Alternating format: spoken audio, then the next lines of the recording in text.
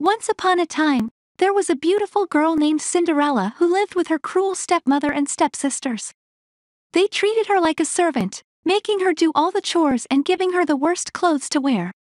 One day, the king of the land announced that he was hosting a grand ball at the palace and that all the eligible maidens in the kingdom were invited to attend. Cinderella longed to go to the ball, but her stepmother forbade her from attending, telling her that she was too poor and ugly to go to such an event. Despite her stepmother's orders, Cinderella's fairy godmother appeared and transformed her shabby clothes into a stunning gown, gave her glass slippers and a coach made from a pumpkin. However, her fairy godmother warned her that the spell would only last until midnight. Cinderella arrived at the ball and caught the eye of the prince, who was immediately smitten with her beauty and grace. They danced together all night until Cinderella realized it was almost midnight, and she had to leave before the spell was broken. In her haste to leave, Cinderella left behind one of her glass slippers on the stairs of the palace.